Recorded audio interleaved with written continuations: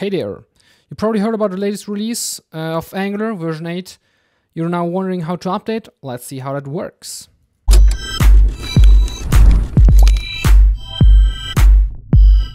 So here I have a simple application which is some kind of issue manager. So if you take a look at it, it has some issues, you can open them, you can edit them, you can go back. So actually quite a simple application. Now this is written in Angular version 7. As you can see here, it is written with one of the latest versions of Angular, Vue 7. And what we would like to do now is to actually upgrade to version 8. So the first step is to open up that update.angular.io site, because here we can get instructions of what commands we have to execute in order to upgrade. And so what I do here is I choose here that I'm having version 7.2. I want to go to version 8. Now here I can choose the app complexity, medium, advanced, and so on. And based on what you choose here, you will get more detailed instructions. Now in our case, let's say we have a basic app. I also choose here, I use Angular Material. The package manager is npm. And so you can click here, show me how to update. And so below here, you will get the instructions. Now here there are some preparation steps. So before actually upgrading Angular, you have to do some preparation steps. Maybe it's not necessary, but in case you're actually having some old HTTP module and HTTP service, these are now deprecated and should definitely switch to the HTTP client module.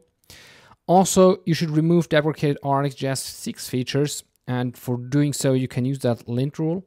You can just basically execute this one and it will automatically upgrade your code and fix any issues which are in there. Now, once that is done, let's actually go to the upgrade process. So you can see here, we use that ng update process command. And so let's copy this. Let's go over to our app. Let's stop it. Clear again. And now we'll paste in that command. Now we want also to add here Angular Material because we are using Angular Material in our code base. So therefore we also want to upgrade that and run automated migration scripts, which Angular Material ships by itself. And so with that, we're ready. Let's start.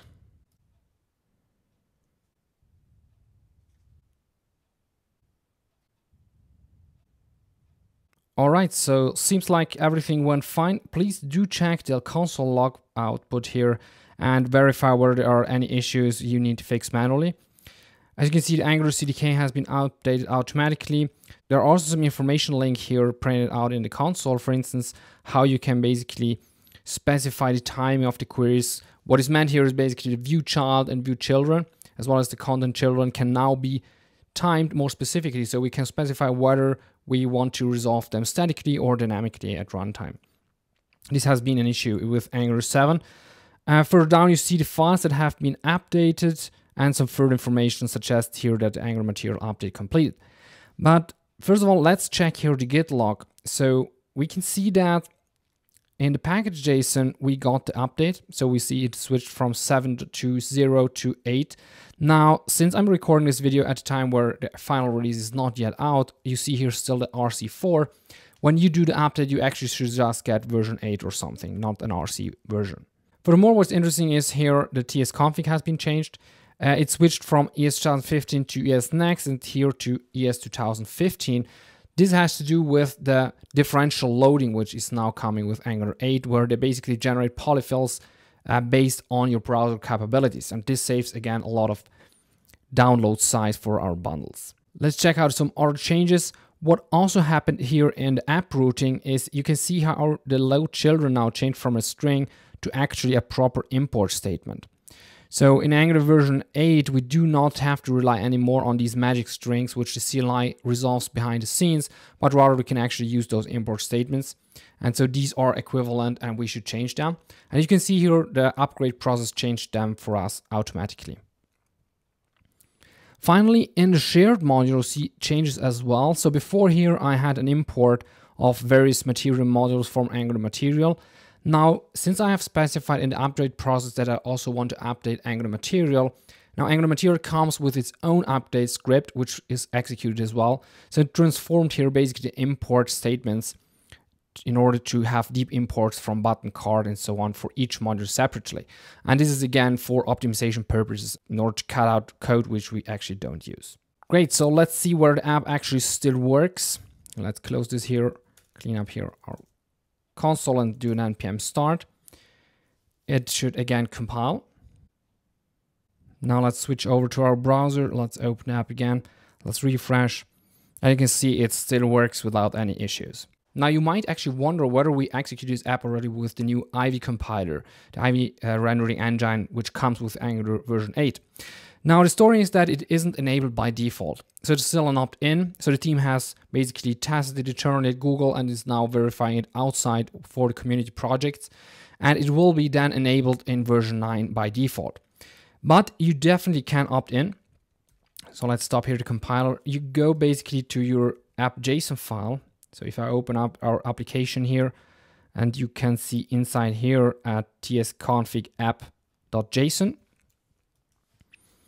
And so in order to opt in here, what we have to do is here below the compiler option somewhere here inside our ts app config, we specify Angular compiler options and we give it a key enable Ivy to true. You can actually get these instructions if you go to angular.io/guide/Ivy. Now, since the official version is not out yet, you have to add that next before. But once version 8 is out, you can drop that. And here you get basically the instructions for how to opt in into the Angular Ivy compiler. So now let's actually compile a project using Ivy. Again, I just do an npm start, and behind the scenes, the Angular CLI will read this flag we have specified here and use the new Angular Ivy compiler rather than the one which is built in. All right, and so once the compilation finishes again, let's move over to our browser. Let's refresh the application, and you can see it still works. So now our app is running on the new Angular Ivy compiler. So as you can see, the upgrade process is fairly simple and straightforward because the Angular CLI tries to automate it as far as possible. Now, I highly recommend that you go through those instructions. Also, for instance, verify potential breaking changes due to the TypeScript upgrade, which happens in Angular version 8 as well. Also go through those remaining steps. There might be some things you have to adjust. And finally, also try out those medium and advanced complexity instructions because you might have to do some further steps which are also happening inside your application. Other than that, this app, of course, doesn't use a lot of third-party external libraries. Therefore, you might have some further issues while upgrading those external libraries because they might not yet be ready for Angular version 8. In case you have any issues, feel free to reach out to me and I will try to help you out with it or forward the feedback to the team.